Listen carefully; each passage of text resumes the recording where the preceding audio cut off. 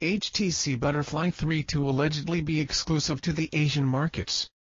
Perhaps unsurprisingly so, the upcoming HTC Butterfly 3 is said to be exclusive to the Asian markets. This information comes from the UpLeaks Twitter account. The Butterfly series has mostly been intended for the Asian markets, with both the previous phones launching in Asia first and then had a limited release elsewhere. The Butterfly 3, too, is said to launch in Japan first but will then likely be available in some other markets, such as India. If you're outside Asia, however, you likely won't see that phone in official form, but HTC might have some similar variant for you.